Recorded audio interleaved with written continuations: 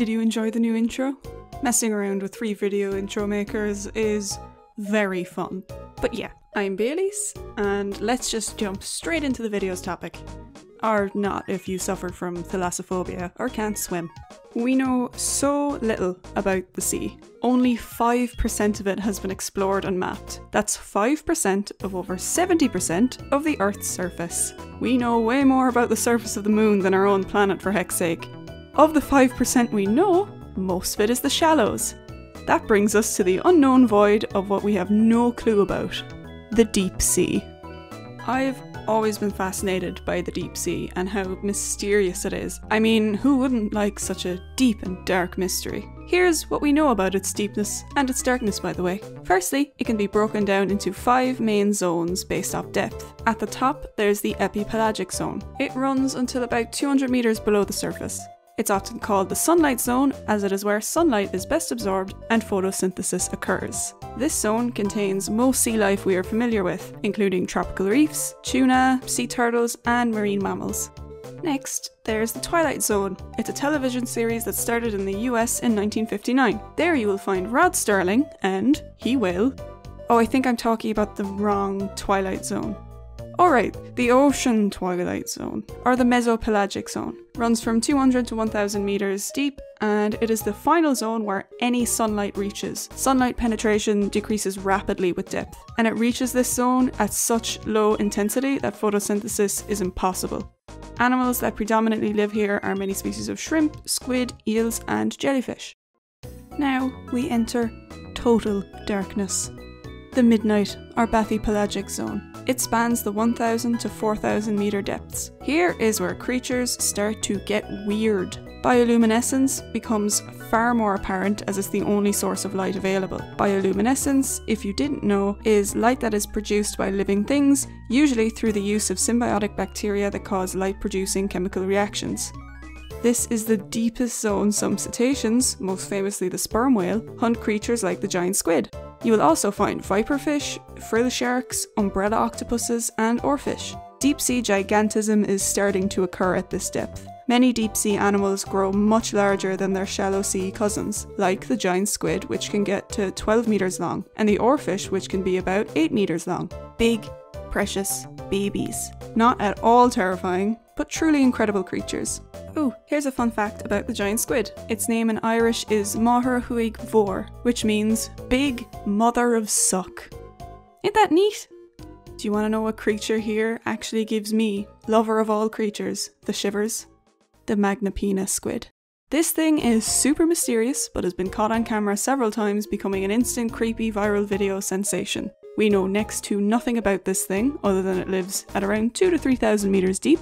It has ridiculously long tentacles with weird elbow-like bends, is a squid, and it swims using its big fins. We don't know how big it grows, as specimens are extremely rare and are usually juveniles. The biggest one caught in camera was approximately 4 to 8 meters long. We don't know for sure how big it gets, or how it feeds, lives, or reproduces. All these unknowns unnerve, but fascinate me. It looks so alien, but it is very much real and possibly found across the world based off sightings. Speaking of terrifying, listen to the next zone's name.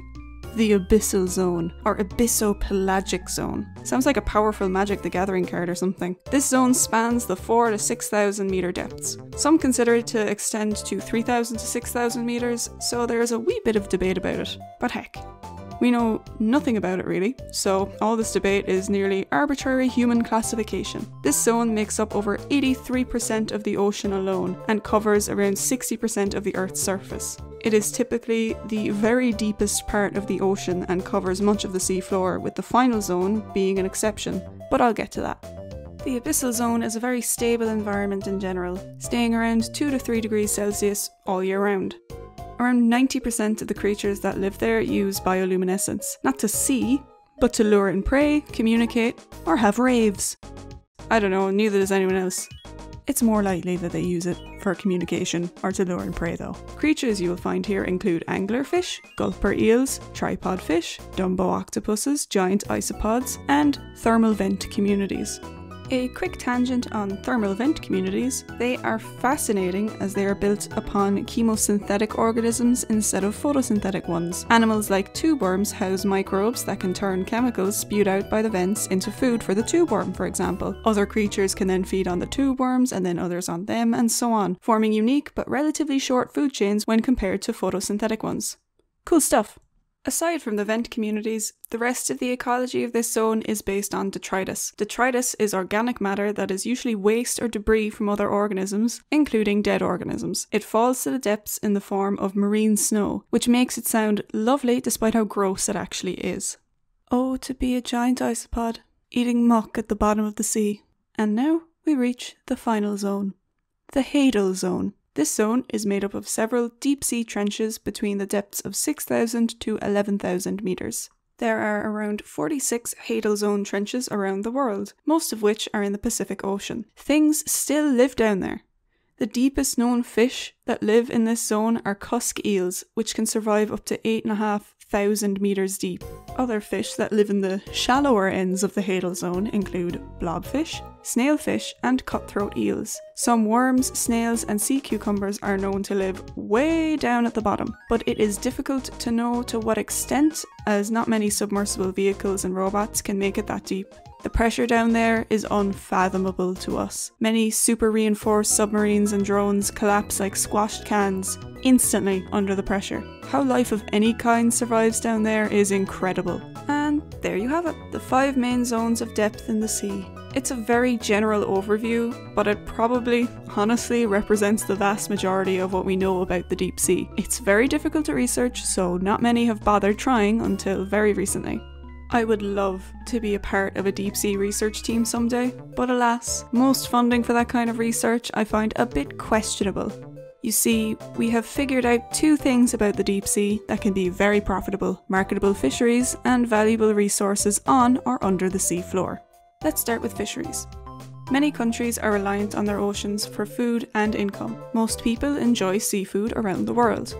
Overfishing has become a huge problem as unsustainable amounts of sea life are removed from the oceans for profit. This has disturbed ecosystems and brought unknowable amount of creatures close to or to extinction. A lot of deep sea research is funded by fisheries to help better locate and predict where the desired marine animal will be and when. Many fish and crustaceans migrate up and down the water column during the day and night, and understanding those movements means more efficient catching. Knowing the different development stages of your quarry is also important. Going after mature adults is better, so you want to know if their behaviour and movements are different to that of juveniles. It usually is, and research shows it. The consequences of this effective exploitation only become apparent after years of doing it. We have severely impacted the fish stocks of our oceans. Depleting adult populations means that year after year there are far fewer breeding individuals to replenish the numbers. This is especially dangerous in longer-lived species, as it means there are long population recovery times. A well-studied example of this is the Acadian redfish.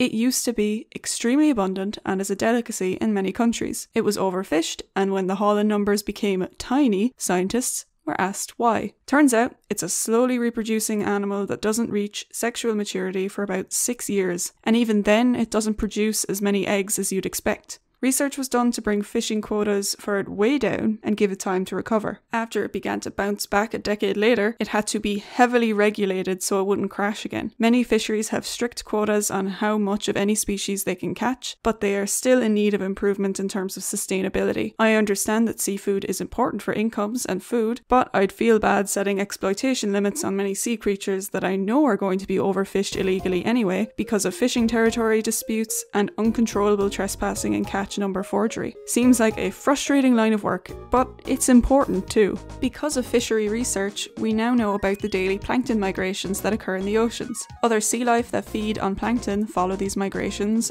and their predators follow them, and so on. This means that the deep sea is extremely important for marine ecology, as it hosts the vertical migration of plankton, the most important group of organisms in the sea. They are the beginning of most marine food chains, including that of the blue whale. So yeah, a very important discovery. The other main funding source for deep sea research is mining and oil and gas companies. Both are extremely destructive to any habitat, including the deep sea. There are lots of valuable ores under the seafloor, like gold and cobalt. Mining these would be extremely profitable, but would cause unknowable amounts of damage, from destroying important habitats to unearthing other toxic compounds locked up under the seabed.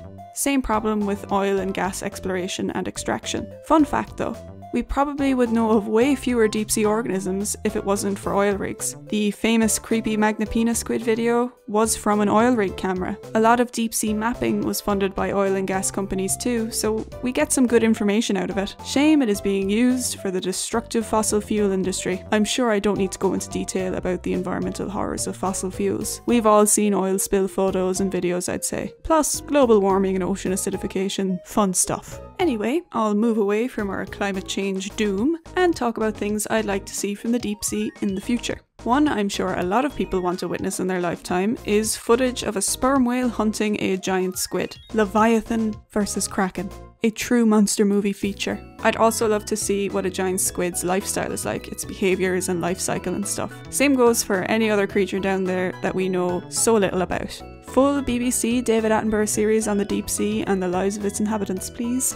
I'd also love to see more deep sea coral reef videos in the future. Ireland has a huge deep sea reef that I'm sure is bustling with activity. Many deep sea reefs, including the Irish one, are shark nurseries. Loads of shark species give birth in the safety of the deep sea. Finding out where these important places are would be key to shark conservation worldwide. I know it's probably never going to be fully explored, but I really want to find out more about the deep sea in my lifetime. I don't want to live through the destruction of it due to humans and then never find out what lived down there and how. Who knows?